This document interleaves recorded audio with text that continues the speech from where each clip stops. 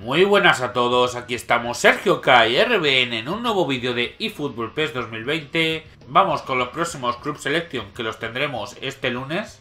Y como siempre los compararemos y los enseñaremos al máximo nivel. Y bueno, en las novedades estaban anunciados el Club Selection de Bayern de Múnich y Bayern Leverkusen por ese Match Day. Y aparte vamos a tener el Match Day de la eFootball League con Juventus, Barcelona, etcétera, ¿no? Pero tanto en PES Master como en otras páginas, ¿no? En PES Hub, en PES Database. Y bueno, también nos lo habéis puesto varios, tanto por Instagram como por Twitter. Aquí tenemos, ¿no? Han puesto, o van a poner, mejor dicho, aparte del Leverkusen y Bayern, van a poner, agarraos porque se viene la derrochadera de monedas. Se viene Club Selection del Arsenal, del Tottenham, del Everton y del Liverpool. Ahora iremos en detalle. Vamos a empezar con, bueno, el Bayern de Múnich. Pero cuidado con todo lo que se viene. De monedas, claro. Ahora falta lo que serían desafíos para utilizarlos.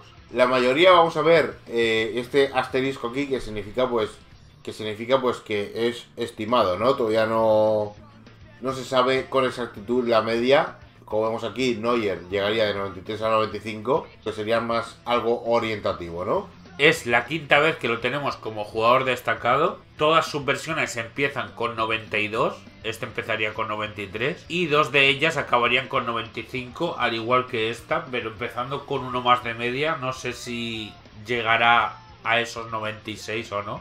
Pero bueno, lo que dijimos en las novedades, en plan, pues a ver si innovan con los jugadores que ponen en el Bayern de Múnich. Porque en un mes lo hemos tenido 3-4 veces. La única diferencia con los otros que llegan a 95 es que llega a 99 de atajar, pero se queda con 97 de despejar. El otro sería al revés, 97 de despejar, 99 de atajar. Y este lo único que llegaría a 98 las dos cosas, en vez de 97 y 99. Thiago Alcántara, de 93 a 96.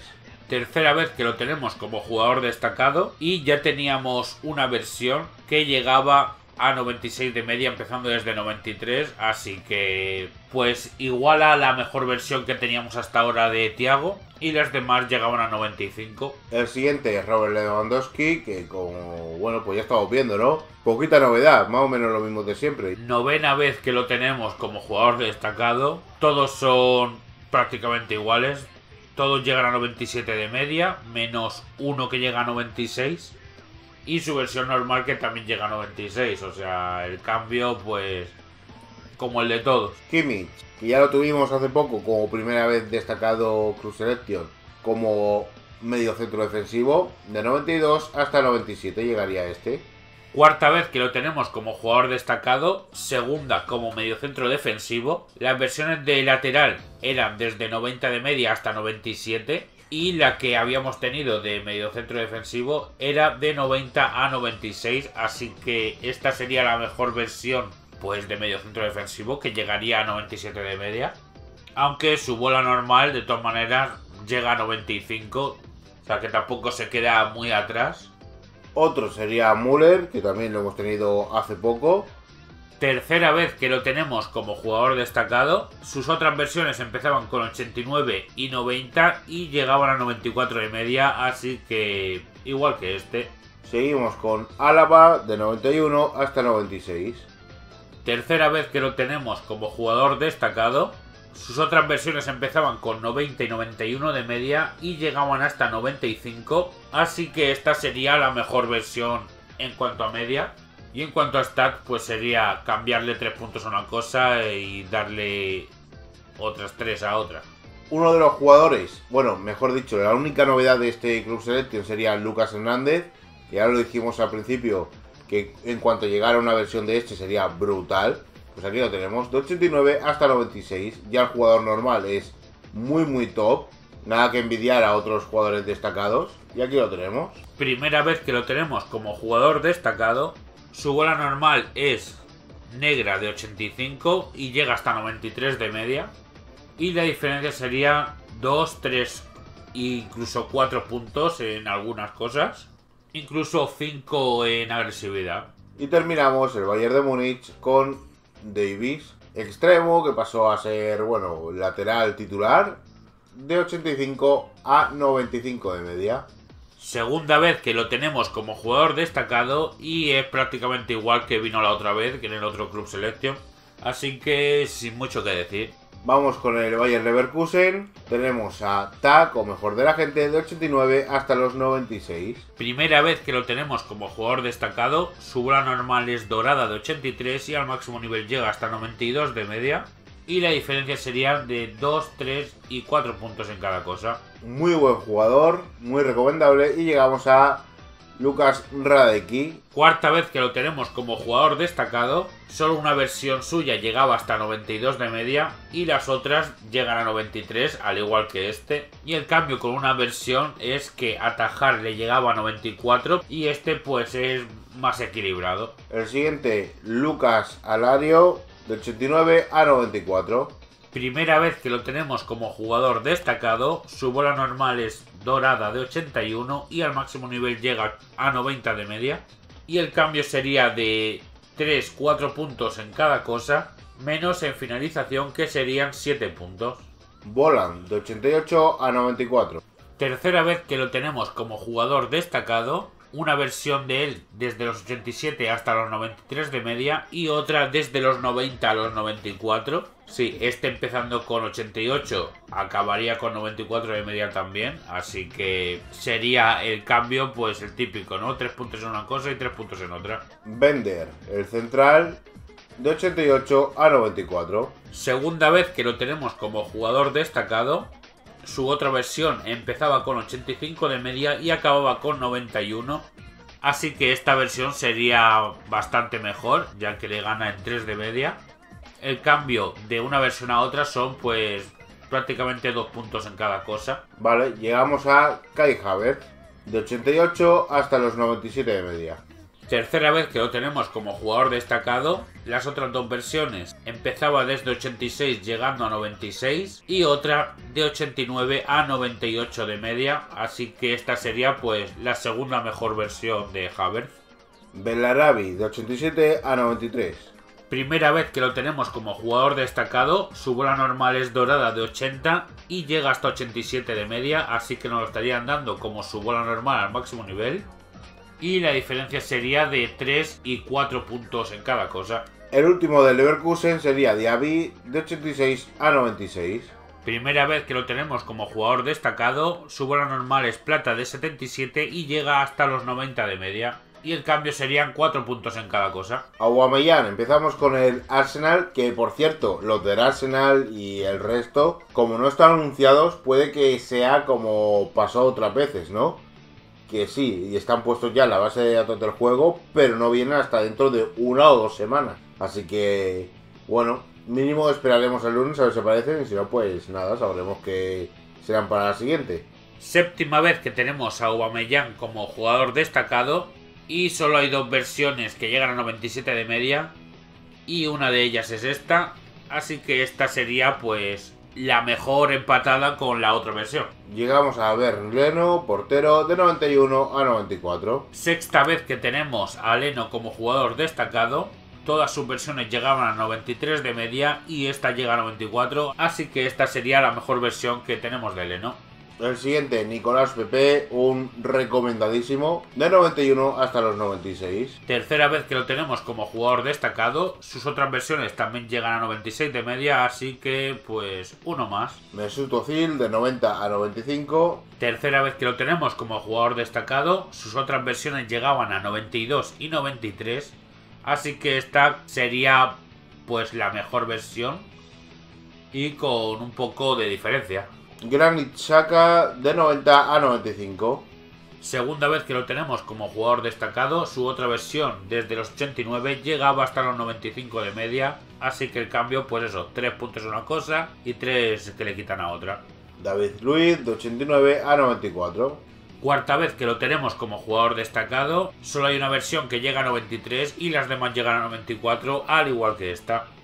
Guendouzi, que ya es brutal su versión normal plata, luego lo cambiaron a oro, pues aquí de 87 a 96. Tercera vez que lo tenemos como jugador destacado. Segunda vez que lo tenemos como bola negra destacada. Y es idéntica a su otra versión bola negra, desde 87 a 96. El último del Arsenal, Mustafi, de 87 a 93. Primera vez que lo tenemos como jugador destacado, su bola normal es dorada de 81 y al máximo llega a 88 de media. Y el cambio sería de 3-4 puntos en cada cosa. Vamos con el Tottenham, Harry Kane, de 93 a 97. Cuarta vez que lo tenemos como jugador destacado y todas sus versiones llegan a 97 de media, así que 3 puntos en una cosa y 3 que le quitan a otra. Davison Sánchez, que lo tenemos ahí como estimación, de 91 hasta los 97. Veremos hasta cuánto llega realmente. Primera vez que lo tenemos como jugador destacado, su bola normal es dorada de 84 y llega a 92 de media al máximo nivel. Y el cambio sería de 3, 4 y 5 puntos en cada cosa. Ya la versión normal es brutal y este pues uno de los mejores centrales del juego ahora mismo ya. Lloris, de 91 a 93. Cuarta vez que lo tenemos como jugador destacado y todas sus versiones llegan a 93 de media, así que uno más. Dele Alli, de 90 a 96. Tercera vez que lo tenemos como jugador destacado, todas sus versiones llegan a 96 de media también, así que otro más. Lo Celso, de 90 a 96. Primera vez que lo tenemos como jugador destacado, su bola normal es dorada de 83 y al máximo llega a 92 de media. Y el cambio sería unos 3 puntos en cada cosa. Bergwijn, de 90 a 97. Primera vez que lo tenemos como jugador destacado, su bola normal es dorada de 83 y al máximo llega a 93 de media. Y el cambio sería de 3 y 4 puntos en cada cosa. Aurier, de 88 a 94. Segunda vez que lo tenemos como jugador destacado, su otra versión llegaba hasta los 93 de media empezando desde los 88, así que esta sería la mejor versión de Aurier. Y el último del Tottenham, Winks, de 23 años, joven promesa, de 86 hasta los 94. Primera vez que lo tenemos como jugador destacado, su bola normal es dorada de 80 y al máximo llega a 90 de media. Y el cambio sería de 3 y 4 puntos en cada cosa. Vamos con el Everton, que es brutal lo de este agente. Richarlison, que de 91 llega hasta los 98, aunque veamos ahí 97. En la imagen del PES, ¿no?, que hay por ahí circulando de Japón, pues aparece ya con esa media. Segunda vez que lo tenemos como jugador destacado, su otra versión llegaba hasta los 97 de media, así que esta sería la mejor versión de Richarlison. Y bueno, pues poco que añadir. Ya conocemos lo que es la versión dorada, que es brutal, la normal. Vamos ahora con el siguiente, que sería Lucas Digne, de 90 a 94. Primera vez que lo tenemos como jugador destacado, su bola normal es dorada de 83 y llega a 91 de media al máximo nivel. Y la diferencia sería de 3-4 puntos en cada cosa. Pickford, de 89 a 94. Primera vez que lo tenemos como jugador destacado, su bola normal es negra de 85 y llega hasta 91 de media al máximo nivel. Y la diferencia sería de 5 puntos en actitud de portero, 2 en atajar y 3 en cobertura. Bueno, ahí vemos, llega a todo 99 excepto esos 96. Sigurdsson, de 89 a 93. Primera vez que lo tenemos como jugador destacado, su bola normal es dorada de 83 y al máximo llega a 89 de media. Y la diferencia sería de 4 puntos en cada cosa, menos en balón parado, que serían 7 puntos. Vamos con CDB, de 89 hasta los 94. Primera vez que lo tenemos como jugador destacado, su bola normal es dorada de 82 y llega a 90 al máximo nivel. Y la diferencia sería de 3 puntos en cada cosa. Calvert-Lewin, otro joven promesa, de 86 a 94. Primera vez que lo tenemos como jugador destacado, su bola normal es plata de 78 y llega a 89 al máximo nivel. Y la diferencia sería de 4 o 5 puntos en cada cosa. Yerry Mina, 86 a 93. Segunda vez que lo tenemos como jugador destacado, su otra versión desde los 87 llegaba a los 93, así que sería pues 3 puntos en una cosa y 3 puntos en otra. Y terminamos esta gente con Tom Davies, que es un tremendísimo centrocampista, joven promesa también, de 86 a 94, y ya vamos a ver los stats. Primera vez que lo tenemos como jugador destacado, su bola normal es plata de 77 y llega a 88 de media. Y la diferencia serían de 4 puntos en cada cosa, menos en agresividad, que serían 6 puntos. Bueno, muy recomendable, ya sea la versión normal o sobre todo esta, ¿no?, que ya estamos viendo. Vamos con el último agente, que sería el del Liverpool, Van Dijk, de 94 a 97. Sexta vez que lo tenemos como jugador destacado. Hay dos versiones que llegan a 96 y las demás llegan a 97, al igual que este. Así que 3 puntos en una cosa y 3 puntos en otra. El siguiente, Mohamed Salah, de 93 hasta los 98. Séptima vez que lo tenemos como jugador destacado. Sus otras versiones llegaban 97, 96 y 95. Así que esta sería la mejor versión de Salah. Fabinho, de 91 a 96. Tercera vez que lo tenemos como jugador destacado. Sus otras versiones empezaban desde 88 y 89, llegando a 94 y 95. Así que esta sería la mejor versión de Fabinho. Muy recomendable, Fabinho. Llegamos a Milner, de 90 a 93, jugador muy polivalente. Primera vez que lo tenemos como jugador destacado, su bola normal es dorada de 83 y llega a 88 al máximo nivel. Y la diferencia sería de 5 puntos en cada cosa. Arnold, de 89 a 98, pues prácticamente el mejor lateral del juego. Tercera vez que lo tenemos como jugador destacado, sus otras versiones empezaban con 88 y acababan con 96.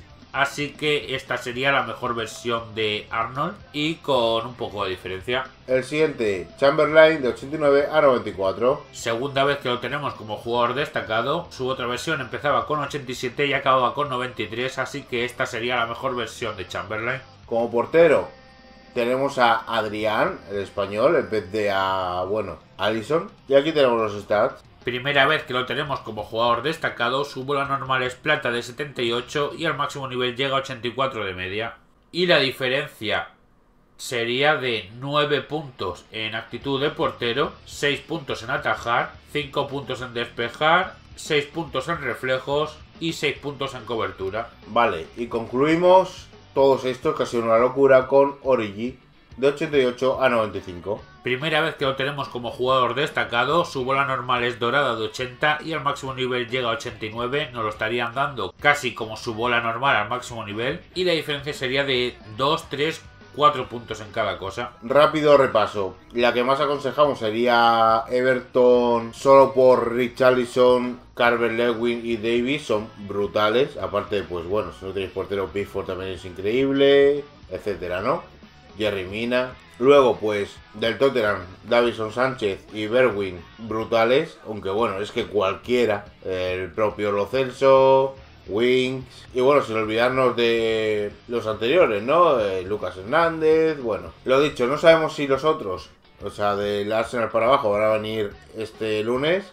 Lo que sí está claro es que ya están en la base de datos del juego. Si no vienen este lunes, vendrán al siguiente. Así que nada más, vamos a dejar este vídeo por aquí. Como siempre, suscribiros si no os gustáis, activar la campanita para no perder ni un solo vídeo. Seguidnos tanto en Instagram como en Twitter. Dejadnos vuestro apoyo en forma de like y comentario para más y nos vemos en el siguiente vídeo. Adiós. Adiós.